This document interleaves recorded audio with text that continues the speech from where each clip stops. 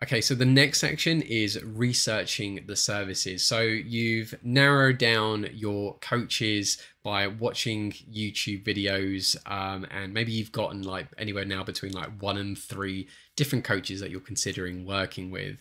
So the next thing would be doing something like visiting their website or where they've got their information about their coaching services. So this list is in also just no particular order, but these are the things that certainly you should end up looking at to see if their services are right for you as well. So what are they teaching their clients? Are they teaching them pickup or social skills? And is the coaching tailored to you, or is it just going to be a copy and paste system? So if it's going to be pickup and if it's going to be a copy and paste system, to be quite honest with you, there is so much content on YouTube. You don't really need to end up going to a coach for that. In all honesty, not to cause coaches to lose clients, but there is so much content out there. But what a lot of guys go to coaches for is that when they kind of have that moment or that kind of realization that they do need their hand held, and that is absolutely okay, that they are struggling to do things on their own, they maybe don't know where they're going wrong, and now is that moment that, yeah, the only way that they're going to get results is to actually have a expert or professional help them or look at the issues that they're going through, hold them accountable to make the change, and then they can get the results. So if so depending on if you want a coach that's going to teach you pickup, then you have to look at, is the kind of pickup that they're teaching suitable for you? If they're teaching more social skill stuff, which I think is just a lot better because it means you can handle different situations rather than going into the same interactions, saying the same things, having the same conversations. It means that you can kind of vary it up a little bit. Now, that's not to say that then it means a coach is going to teach you how to have a very different conversation every time. We are people of habit and routine. It's very easy to say the same stuff, especially when we've got our own natural script that we've created in our head. It's a little bit like, if you've learnt a joke or if you've seen a joke on TV, you might then use it on someone. They might have a bit of a giggle, but nothing crazy.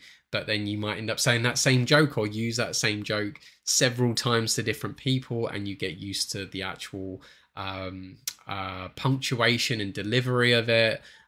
You can make it even funnier. You might add your own stuff to it, but ultimately then it might then just be ingrained in you and become part of you. But then it's what you wanted to say, not what someone taught you to say, if that makes sense. So that leads then on to the next thing of like, who are the services catered for? So I've put here, the beginners and intermediate expectations. If you are a beginner and you're going to be doing some program with a coach, then, you have to consider, we've got the hiccups now. You have to consider that you are maybe only going to get particular kind of results, or that the coach is going to help you with very beginner-like stuff.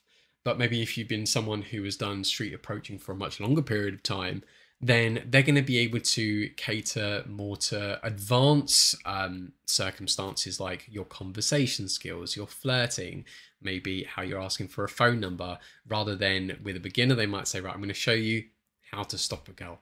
I'm going to show you how to give a compliment, or I'm going to help you with getting your anxiety worked on so you aren't going to be so afraid to approach someone that you're attracted to. So very, very different levels there. So you want to have a look on their website or their content and see, is the content that they're offering suitable for you? If, let's say, maybe you're looking at something very particularly, maybe you're an intermediate person who needs help with their dates, let's say, then you might find that actually there is a more suitable coach who just specializes in giving coaching advice for dates. Same with maybe if you're after information on how to be more sexual, then maybe a particular coach who is able to demonstrate and teach you how to flirt better, maybe they are going to be the more appropriate coach. But then again, that might also be, there might be coaches that can cover a more basic set of knowledge as well as a much more advanced set of knowledge. So you have to kind of like look into like, you have to consider, are you a beginner or an intermediate? And then you have to look at, right, what is that coach going to be teaching at that level? And is it stuff that you need to know about rather than stuff that you could have just found online? Or on top of that, you know, certainly is the coach able to be a bit more bespoke? And if you, when it comes to the consultation, you're able to ask like, look, this is my circumstance, how are you going to be able to help me? Then that is then also just a great sort of litmus test to find out if that coach is suitable. Because if they aren't able to help you with your issue, then you know not to go to them. So next thing, looking at what trainings do they offer.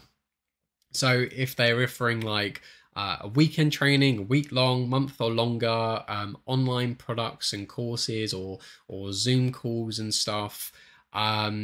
When it comes to anything street approach related, I do think doing like the in-person live action thing is going to be 1,000 times better than just having a conversation with someone online. I think the online stuff is maybe going to be more of an aftercare thing, just having a chat with a coach and getting feedback on things. But yeah, if you're a beginner or something, I wouldn't go for that. You want to be looking to do like a live coaching experience. But also you want to then be looking at the locations at where some of these live coaching experiences are. Is it going to be, is the coaching in your city or is it somewhere else? And will you learn all the skills that you want to there? So there have been certainly coaches over the last 14 years where, you know, for one reason or another, they've gotten a little bit bored of London and they've traveled the globe to go and do their coaching abroad. But deep down, the realistic truth is that they've gone abroad because they just want to go to countries to meet the women that they're attracted to. And a bit like if you kind of gotten bored of having one ice cream and you suddenly want to open up your palate to other things, then yeah, this is a little bit why they go abroad.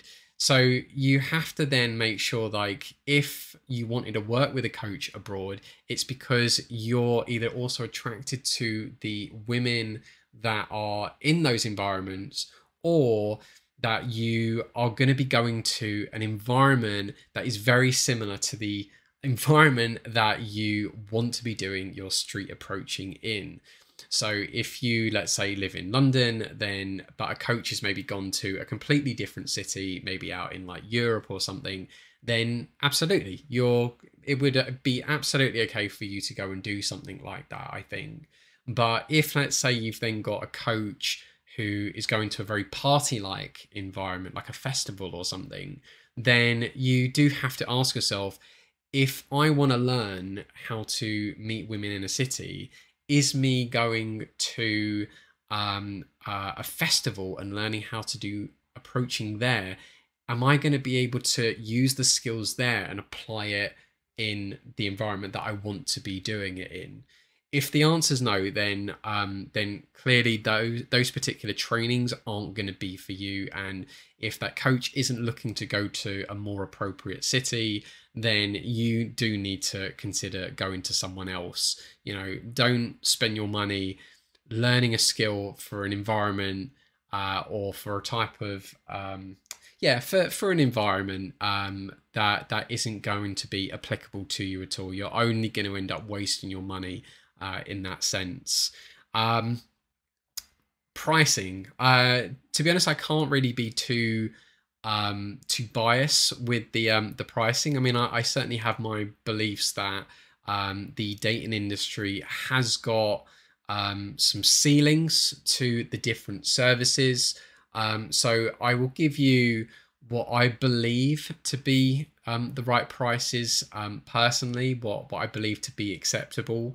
If you're doing something like a weekend training, then I would probably expect to maybe pay anywhere between like 300 to £800 But that can be dependent on if that's like a 2-day or a 3-day.